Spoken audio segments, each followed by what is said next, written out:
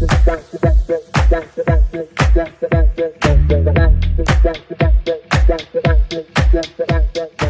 afternoon, guys. This is My British Computer Guy here. Another video for you. So I've been asked a bunch of times after I built my 18 by 32 matrix enclosure if I would make a similar version but for the 16 by 16 LED matrix panel. So here it is. I went ahead and I did it. I completed it a couple of days ago. So I want to go ahead and share this with you.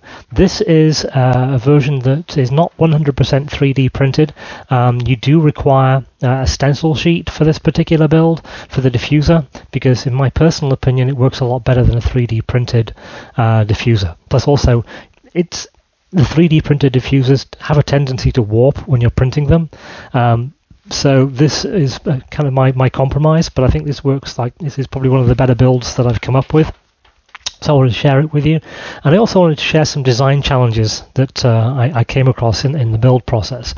So let's go ahead and get straight into it. Some of the things you're going to need for this particular project, obviously you're going to need the enclosure. It's all 3D printed. This took probably about, let me see here, 5, 10, maybe about 20 hours to 3D print. Everything has like a 20% infill on it, I believe. This was actually the hardest part to print, and this was one of the main reasons I had some challenges with getting this to work correctly. This here is the first version of the back that I created. Now, it's kind of maybe difficult to see on the camera, but it's warped. It warped big time. This is, once again, 20% infill. It's PLA. It's the white PLA, but as you can see, it's kind of harder to see because it's white, but it's got a real bend to it. The PLA shrunk up after it had finished and kind of made it look pretty bad. So not great quality, didn't really enjoy that, so I had to try and overcome that particular problem. So what I figured out was, I figured that if I put some ridges on one side of it, you'd be using less material, so there'd be less of it to contract. So what I did was I came up with this design. As you can see here, we have fine ridges all the way through it. There's a couple of lines here which are not solid, but they got 20% infill for support. But this didn't. It did contract ever so slightly on the corner. You can kind of make it out there. And I think that was it. It's pretty much flush, so when this goes on the back of the unit, the casing, it works great. I also decided to go ahead and include the holes for the power buttons.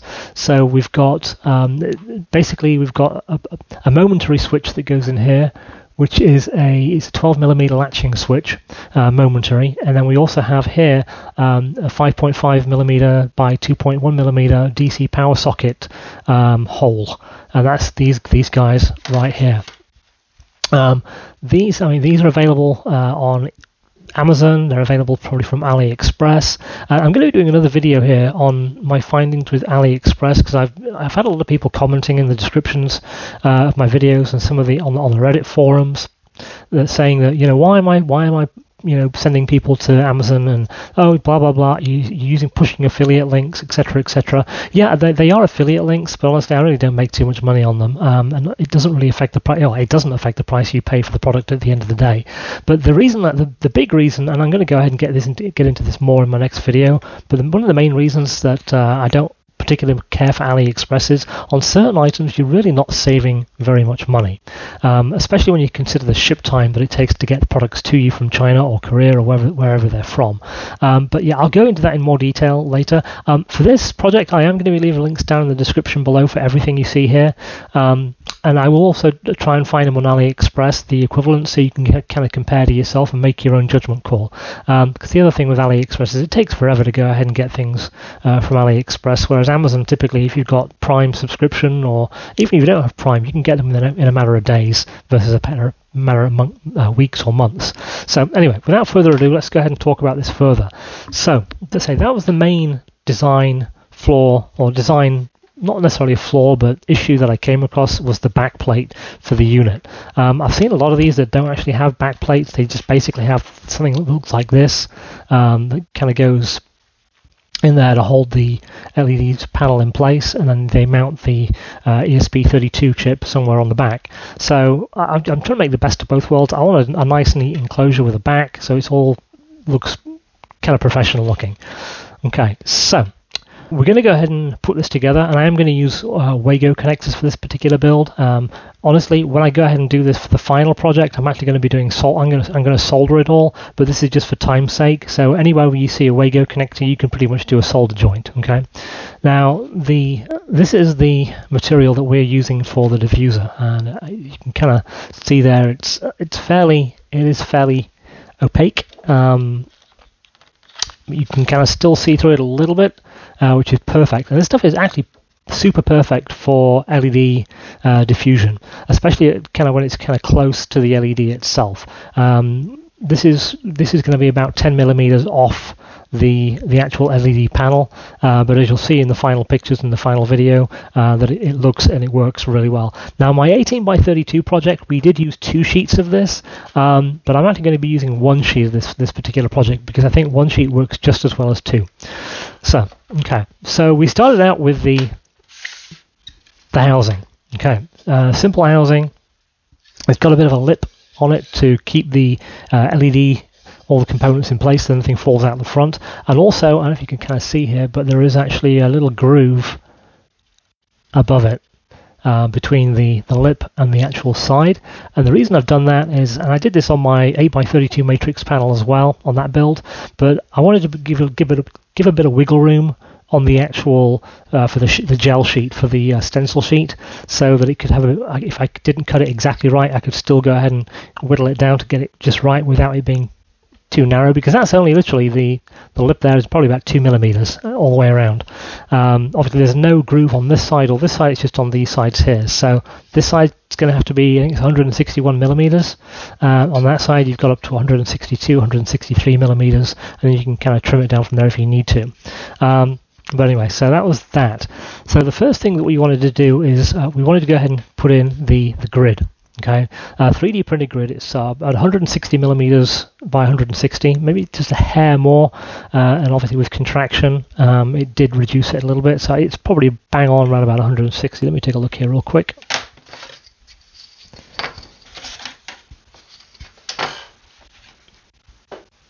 Yeah, it is 160 I would say 0.5 millimeters. Okay, square. Now, one thing you'll notice on this, you'll notice there are little indentations on this particular grid, and the reason for that, and it's slightly off center. It's not bang in the center. And I say the reason for this is if you look at the LED matrix itself, you'll notice that there is actually a very small resistor between each LED. And when you print a grid like this, if you don't put an indentation on there and you push it on, it has a tendency to catch on the resistors, and it becomes not flush. And I want to get this as flush as possible. So what I did was I put an off-center notch on there to compensate for that little resistor. Okay. All right. So putting this together, pretty straightforward, pretty simple. We just take the base, the outer chassis. Let's go ahead and get the diffuser in there. That just sits in there like so. Okay, and perfect fit. Hardly any wiggle room on that whatsoever. Okay, and then we drop in the diffuser grid, and then we drop in the LEDs. I say there's a tiny little bit of wiggle room on there, which is fine. Nothing to be concerned about. It's not going to affect the performance of the unit at all.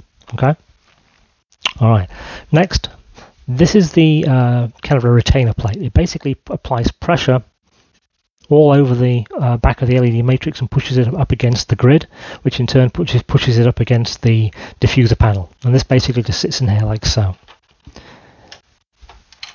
And in my final build, I'm actually going to be cutting off these JST connectors and these wires and resoldering on some 18 gauge wire. Okay.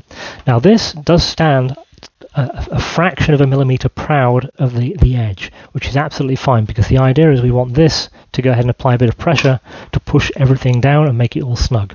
Okay, But before we get into that, let's go ahead and get the chip in there. Okay, so you do need an ESP32 chip or an ESP8266. The one I'm using here, this is my trusty old demo chip that I've been using for a while now. So this is an ESP32. It's preloaded with the WLED software, and if you want to know how to go ahead and do that, check out the other video in the link down below that I did on how to flash WLED to your ESP32 chip. Okay, so now the mounting holes that you'll see on here are specifically designed with this ESP32 chip in mind. This is a fairly generic ESP32. Once again, I'll put a link to all these down in the description below, but it should match up with your holes exactly. And to go ahead and secure that, I'm going to be using some brass screws. These are number 2s. They're 3/8 inch number 2 brass screws. You can see that there. And they're Phillips head, okay, or posi drive. I don't know what you call it over here. But yeah, just wanted to go and secure those in there. And there is actually, I did leave a gap below, if you can kind of see that there, for the wires to exit out. A lot of the builds that I've seen don't have that, so that was something else I wanted to build into this. Okay, so that will just go ahead and pop in here like so.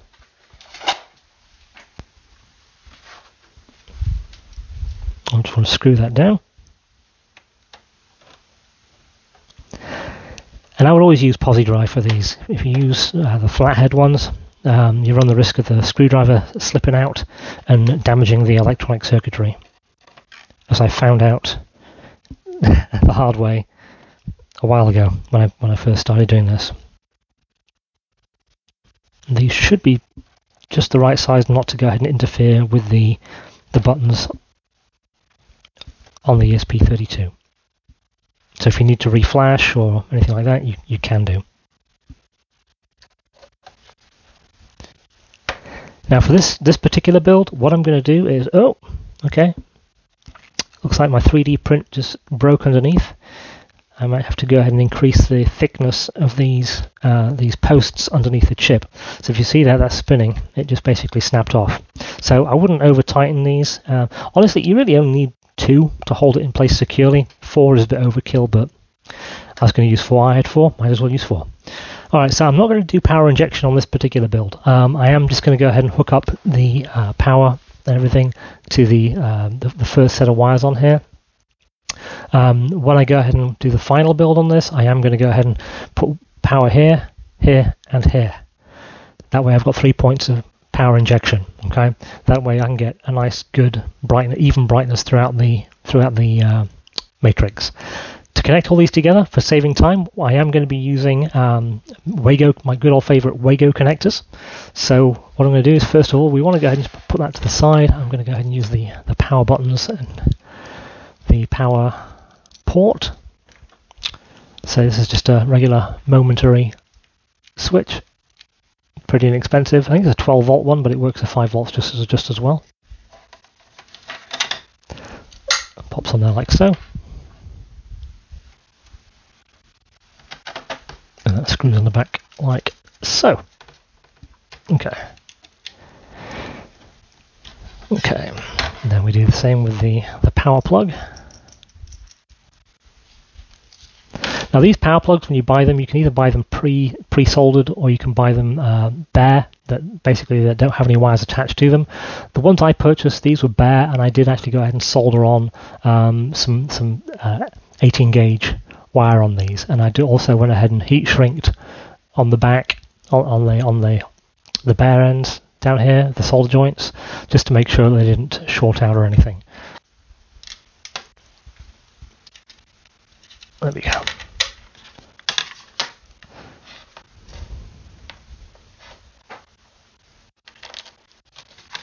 So as I say, yeah, you can just use a regular Wago connector to connect all this stuff if you want to. You don't have to solder it. I just like to solder it because it makes it a little bit more secure, in my opinion. Even though Wago connectors are very secure, they work really well. One thing you may have to do is, you'll probably have to bend these pins just slightly out of the way. Not from the circuitry, but mainly just so there's enough room for the wires to get down in there. We'll give it a try here in a second. Let's take a look at this. No, don't need to. Okay, that's good. Alright, so to hook this up, we got the power coming in. and we're going to hook that up to the negative of the switch there using a two-way Wago connector.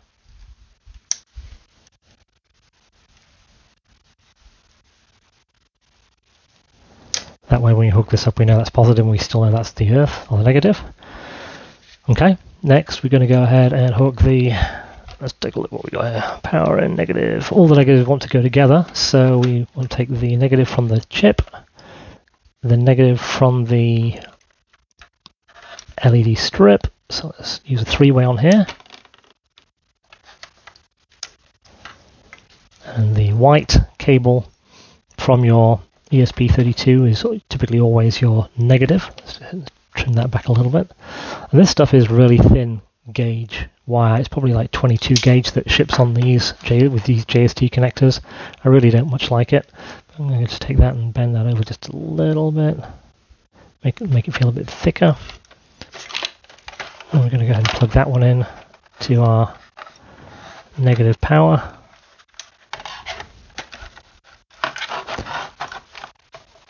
Now you could also power these with just a USB power cable plugging directly into the ESP32. However, I wouldn't recommend that because there's 256 LEDs and you're not going to have enough power. You can only really push like an amp through this without frying it, so I wouldn't do that. Okay, so the negatives are hooked up. We need to hook up the positive, and we also need to hook up the data. So we take another three-way Wago connector. Let's do the positive, so let's hook that one to there. Give it a bit of a tug, make sure it's on there okay. And then we want to go ahead and hook up the positive from the ESP32.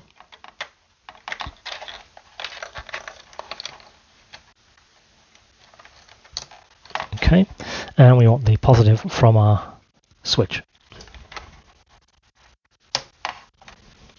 Okay, so now that should be everything. We just need to go ahead and hook up the data and then that will be good to go. So let's go ahead and hook this up here and this one here. Use a two-way Wago connector for that.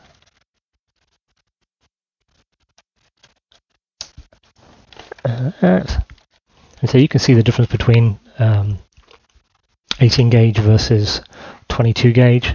So if you can look, if you can see that, there's quite a big difference.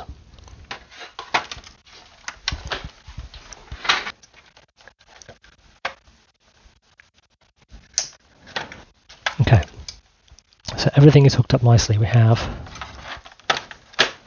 to have power coming in here, goes to the switch. Switch is going to feed the positive through here to this connector, which is going to power the ESP32 and the LED panel. And then we also have the ground. Everything is grounded to the same ground point on the ESP32 and also the switch. All right, and all we have to do is put it together and plug it in, turn it on. Okay. And to go ahead and screw the back panel on, I'm actually using number four 1/2" Phillips head screws. Nice and small. These are just regular metal ones, they're not brass. So the reason I'm using brass on the chip is because they're the only ones I could find of that size that I couldn't find the regular steel ones, unfortunately, or the galvanized ones of that size. Okay, so now we have it all together. We have to get the power to it. Okay, so that's the unit finished. Nice and it looks nice and defined on the grid. No play in that whatsoever. It's great. Looks perfect. Back, and you will see it, and there is a little bit of a bow in here, and I think that is partially to do with the case as well. That might be have a bit of a warp in it, but that's really, I mean, I can live with that versus what I could live with on the other one. Okay, now to go ahead and power this, I did create my own little dongle. I'm using a 5.5mm times 2.1mm power socket, or I should say plug, however you want to call it, to a USB-A connector, and they're pretty easy to wire. I've actually done it in one of my other videos. This is a pre-wired pigtail. It comes with two wires. They're 18 gauge, and you get they're also pre-soldered, so you've got some they're also pre-tinned. And all I did was I actually took the positive out of this and hooked it up to the center pin on the socket, sorry, on the plug, and then the negative went to the outer sheath of the plug. Okay, so to go ahead and power this up, we're going to go ahead and use my trusty old INEU power bank that I love. This is absolutely great. Only has 11% battery left on it, so we should be a fairly quick demonstration. But all I'm going to do is plug this into the USB-A port and plug this into the socket on the back, turn it around and press the on button. And the reason they're not coming on by default is because there's a setting in WLED where you can actually tell it not to turn on the panel right away as soon as you apply power. So basically I have a lot of power outages here. If I had the power coming on every time we had a power outage, anytime they lost power and they regained power, all my lights would keep coming on and going off. It would be it's annoying, so I default them all to off. So let's go ahead and get into this, and I'll show you what settings you have to change in WLED to make this work. But yeah, so this is 256 LEDs. To go ahead and do this and power this, I would say, to its fullest potential, you're going to need at least probably a 15 amp power supply. It's 0.06 milliamps per LED or per pixel, so 256 pixels times 0.06. It's 15.36 amps is what you would need to power that completely on maximum brightness to maximize the output of that particular unit. Now obviously my little portable power supply isn't going to be able to go ahead and crank that much power out at all. Tops, it's probably pushing out maybe 2.5 amps, so we're not going to get anywhere near to close to full brightness, but it works quite well in a dim room, even if in a fairly well lit room, you'll see. So, but yeah, I think that you can get a 12 amp power supply, which will work quite nicely for this. It doesn't necessarily have to be 15 amps. 15 amps is great if you, if you're wanting to go ahead and get full brightness, but 12 amps is more than enough, because it's not like you're going to be running these on full white all the time, each pixel. So it's only going to require a lot less than 15 amps. You'll probably only ever use a maximum of around about 12 amps anyway. Alright, so let's go ahead and get into the WLED software. Okay, so first thing you want to do when you've got everything's connected and set up and you've got your power applied to your ESP32 via the your power supply, you want to go ahead and go to your phone or tablet or other device, and you want to find the wireless network that says WLED-AP. Click that. If you've not signed in before, it will ask you for a password. If you're not sure what the password is, the default password for WLED is WLED1234. Okay, so once you're in there, go ahead and go to the controls, and you want to go to config. So while you're in config, you want to go to first things first, you want to go to LED preferences. Right now it's set to a total of 30, because that's the default. We've got 256 that we're going to try and light up, so we want to go ahead and change the length to 256 and hit save. Next we want to go to 2D configuration, and we're not using a 1D strip. So 1D strip is like the tape lights that we have in a lot of our other projects. So this is going to be a matrix, so we want to change that to 2D matrix, and then we get this extra piece of information. So we've got a couple of things to change here. Now remember what I was telling you about determining where that first LED was on your panel. Look at your panel and look at the little white symbol surrounding those LEDs. It looks like an SD card. If it looks like it's in a position to be inserted into something, then the top left is going to be your first LED. So top left is correct, we don't need to change that. The serpentine is not horizontal, it's going to be vertical, and it is serpentine, so make sure you check serpentine. Okay, and the dimensions defaults to 8x8. This is actually going to be a 16x16, and that's all you need to change in there. Hit save, go back, go to controls, and power it on. There we go. Alright, so now we want to go ahead and try some of the effects just to make sure everything's working correctly. Let's go to the Akai or Akai, and there he is. And we can go ahead. There's obviously there's a lot of different effects that you can do. And that's pretty much it. You've configured it, it's good to go, you can put it on a shelf.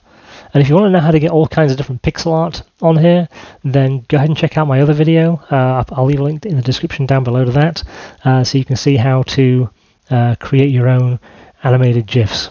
Yes, GIFs, not GIFs, GIFs. As much as I hate saying it, it's called a GIF. But anyway, thanks for watching. If you like this kind of content, please do leave a like, hit the thumbs up button. Definitely subscribe if you're not subscribed. Got more content coming soon. As I say, I'm going to be doing some a talk about, maybe we may even do a live chat or a live stream about AliExpress and the benefits and cons of using AliExpress as a supplier for some of these LED projects. And also, I'm going to be making a giant, yes, a giant LED matrix, so stay tuned for that. So that should be I'm going to do a complete walkthrough build all the way from actually making it to actually programming the software, so keep an eye out for that. That'll be coming up soon. But once again, thanks for watching, guys. In the meantime, I'll leave you with some cool effects, and you all have a great day. Take care now. Cheers. Bye.